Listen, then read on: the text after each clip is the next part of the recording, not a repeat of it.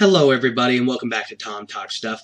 I'm Gleeman Thom, and since this very morning I completed the Philosopher's Stone on Audible, well technically the Sorcerer's Stone because I don't have access to the British versions as much as I want them. I mean, Jim Dale is absolutely amazing, and if you have not listened to the Harry Potter audiobooks and have only read them, I strongly recommend you check out the audiobooks because listening to Jim Dale read these to you is absolutely phenomenal. So I watched the first movie about a week ago, and like I said, I completed the audiobook this morning, so I'm going to take the Philosopher's Stone quiz on Pottermore. So this is going to actually be really exciting and a lot of fun. Let's see how well I do, or more likely how poorly I do. I'm not the best test taker, but I guess we're gonna see, aren't we? If I can at least, get out my words properly, I think it'll go a little better. Yeah. All right, let's jump in. All right, the Ultimate Philosopher's Stone quiz by Pottermore. This is going to be exciting. There's 20 questions. Let's see how well I do. What is the name of the first chapter of Philosopher's Stone? You know what? This might actually be easier if I had read the book this time instead of listened to it. The number 4 Privet Drive. No, I know it starts with number 4 Privet Drive, but that is totally not it. Cupboard under the stairs. No, that's where he lives, but not the name of the chapter. The Worst Birthday.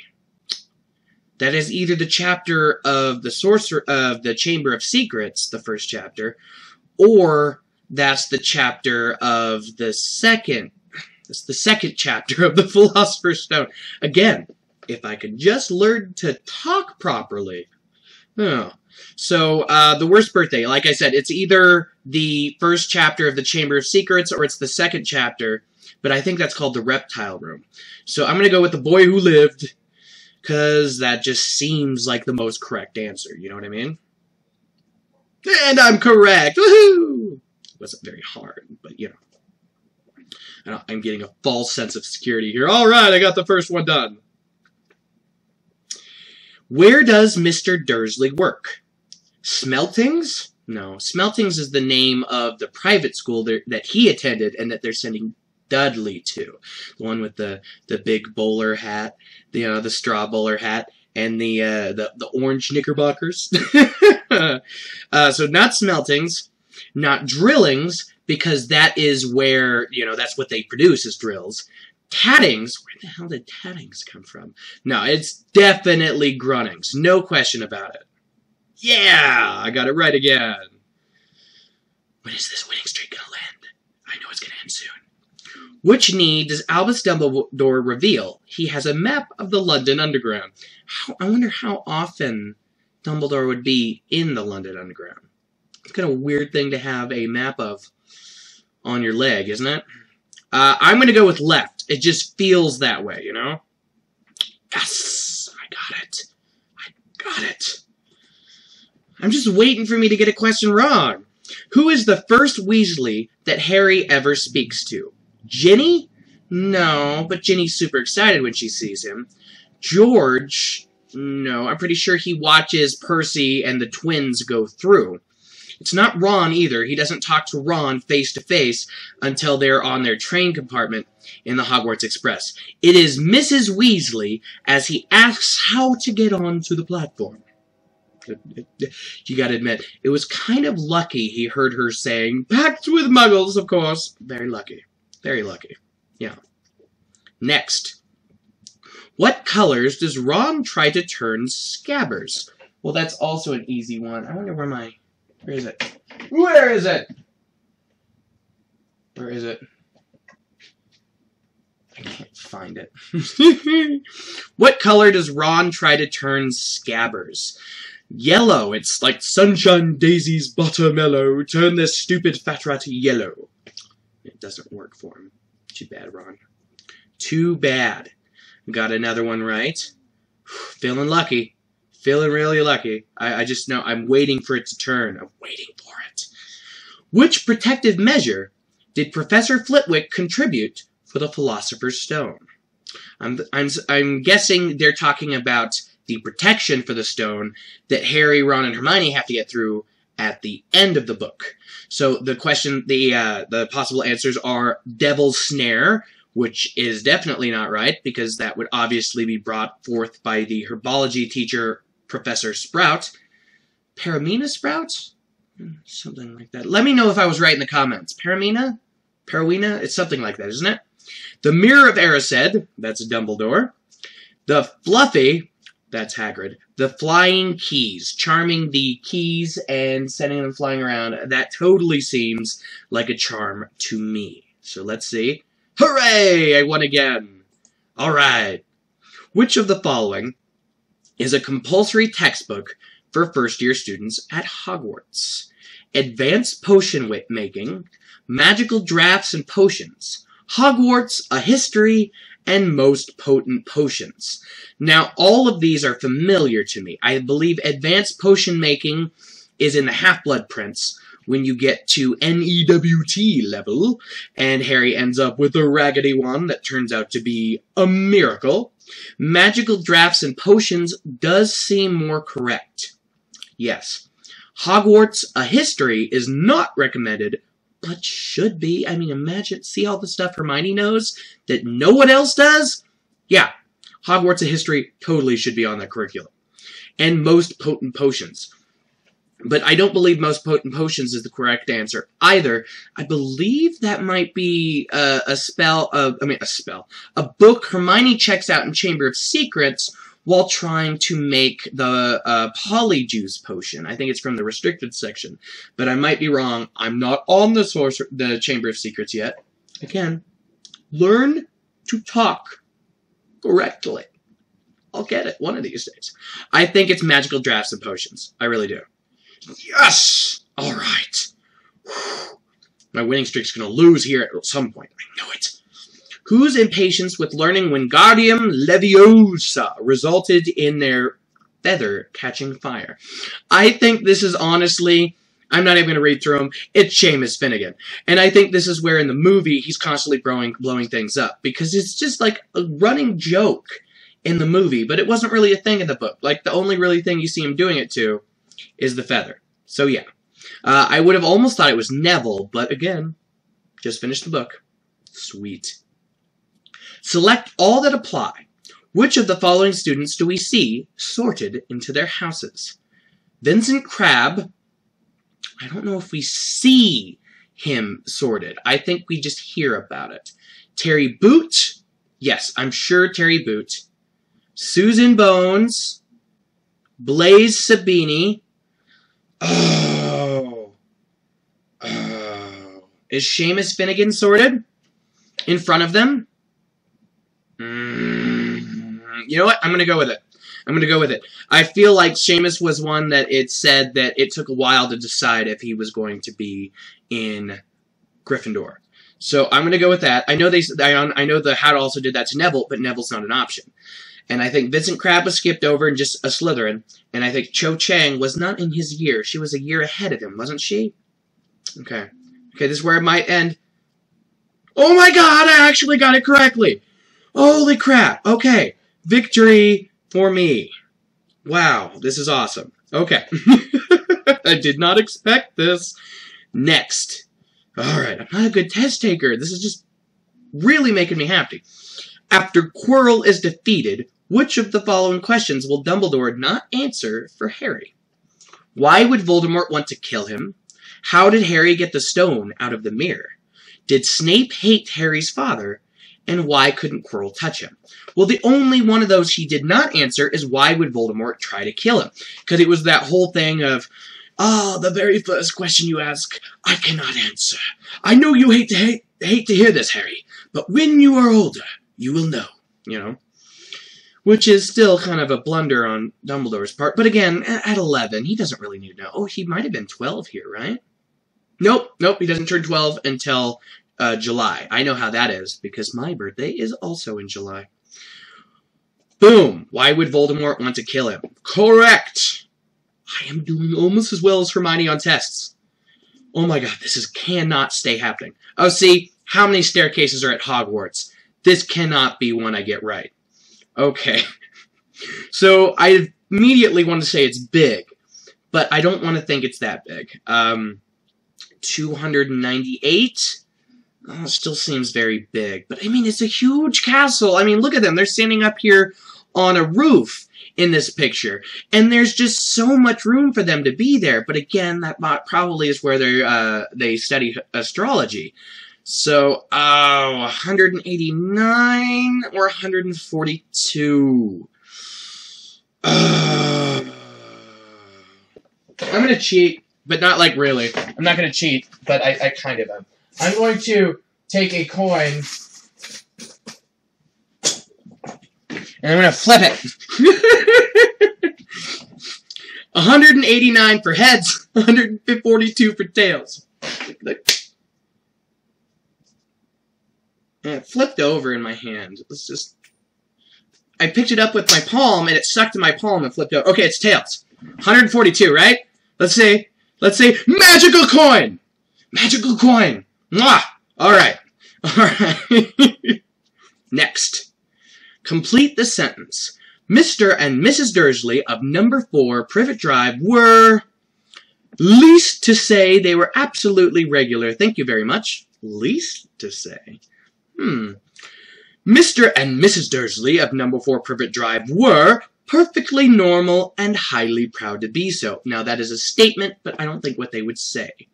Mr. and Mrs. Dursley of number 4 Privet Drive were proud to say they were perfectly normal. Thank you very much. That is absolutely it, but the last one looks hilarious. Mr. and Mrs. Dursley of number 4 Privet Drive were hiding their nephew in a cupboard under the stairs, which was perfectly normal. Thank you very much.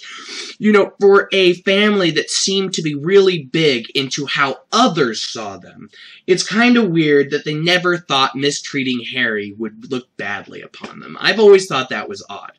So they were proud to say they were perfectly normal. Thank you very much. All right, I'm shocked that I'm still in this without a single wrong question.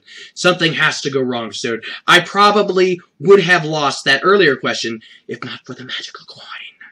Yes. All right. What does Uncle Vernon learn from a postcard he receives from Aunt March? She was enjoying a holiday in Mallorca. I believe I heard that before. She'd broken her leg.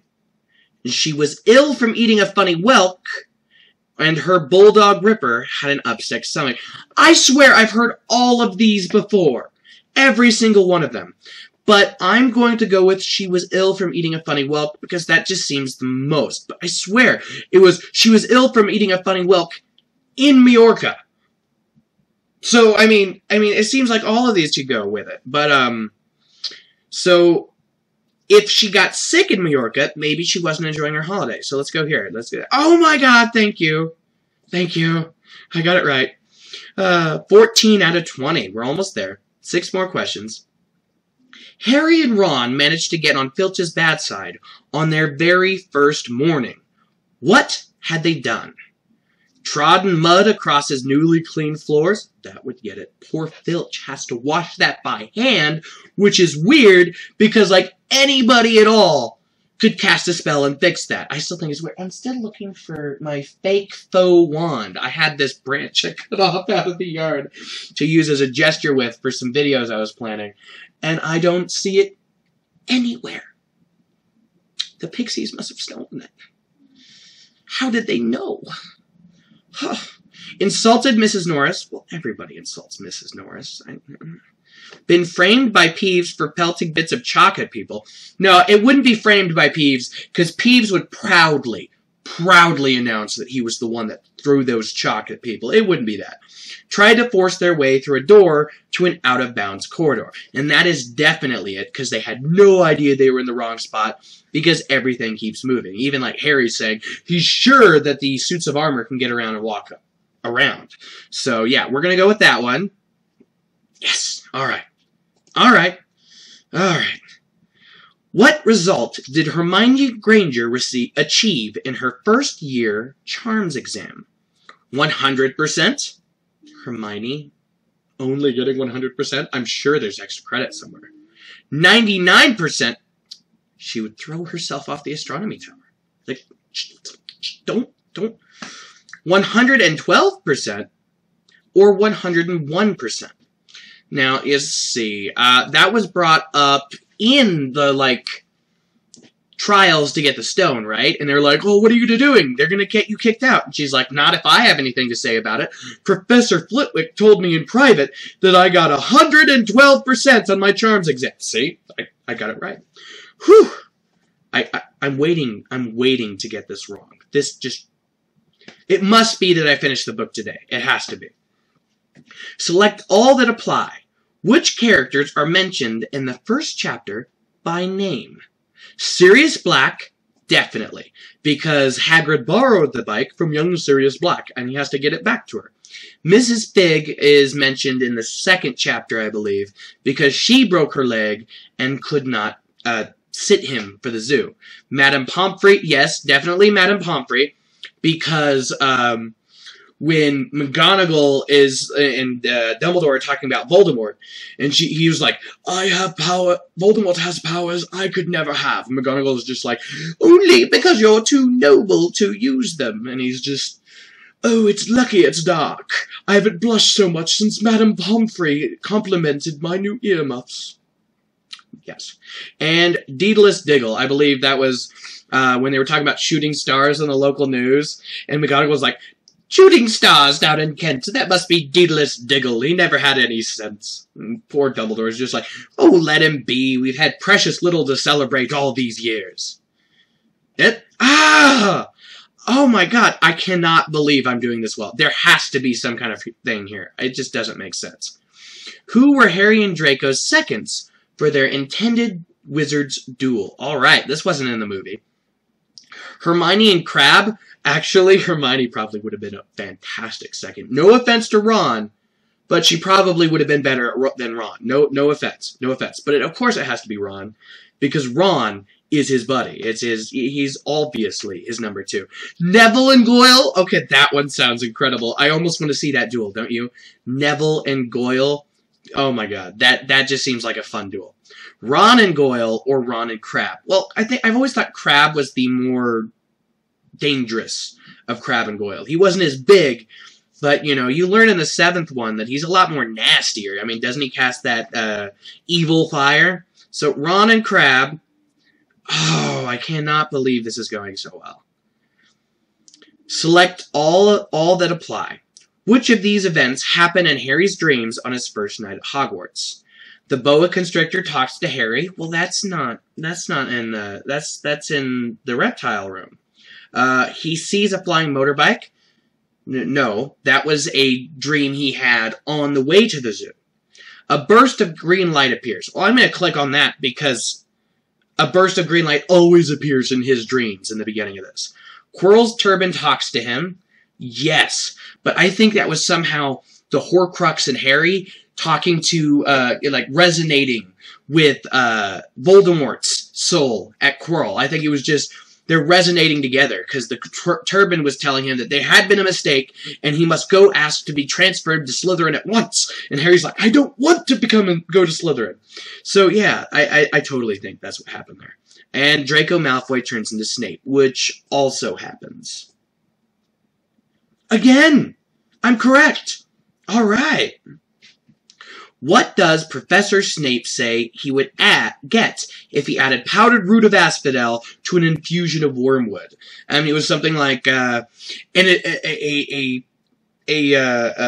concoction so powerful it's known as the draughts of living death. Let's go with that. That just sounds more correct. It's just I was worried it was the draught of peace. I was worried it was the draught of peace. Okay. Next. Last question. Oh, there is no way. Am I actually going to get this 100% right? That just doesn't seem possible. Select all that apply. Which of the following are chapter titles in Philosopher's Stone? The Midnight Duel, because we already discussed this.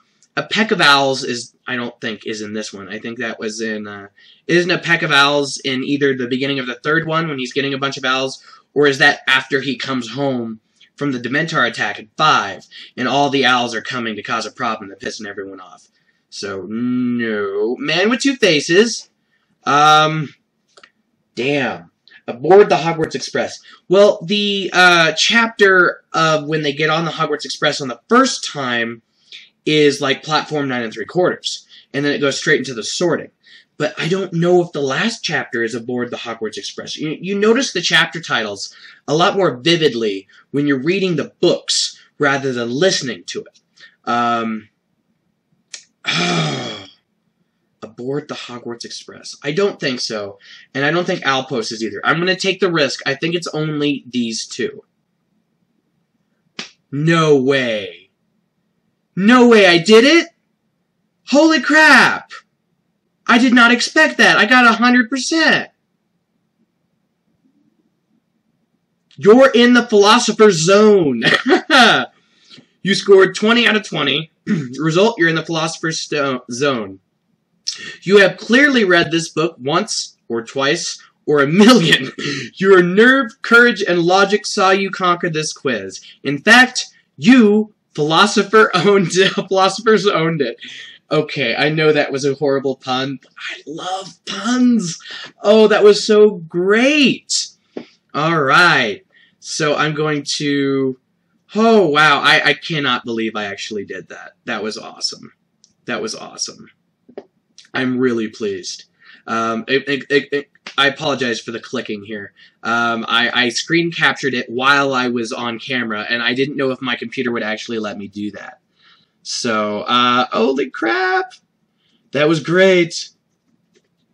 Oh, I'm really surprised. I really am. That was awesome. That was awesome. That was not something I expected at all. I didn't expect to get 20 out of 20. So, yes! Way too excited for a quiz about a children's book. But I've loved this book ever since I was young, you know. I think I first read this book in like 4th, 5th grade. So around between 10 and 12. It's sad I can't remember. But then I read the last book as a senior in high school at the age of 17. So like I just feel like I have a special connection with the series, which a lot of people do. And I bet there's a whole bunch of people who are in the same boat as me, that they've just read the series growing up. They grew up along with these other characters, and they see them almost as too real. So, thank you so much for watching. If you enjoyed it, please like, possibly subscribe. If there's anything else you want me to do, react to, quizzes you want me to take, anything like this, put it in the comments below. And I hope you have a wonderful rest of your day. Take care. Peace out.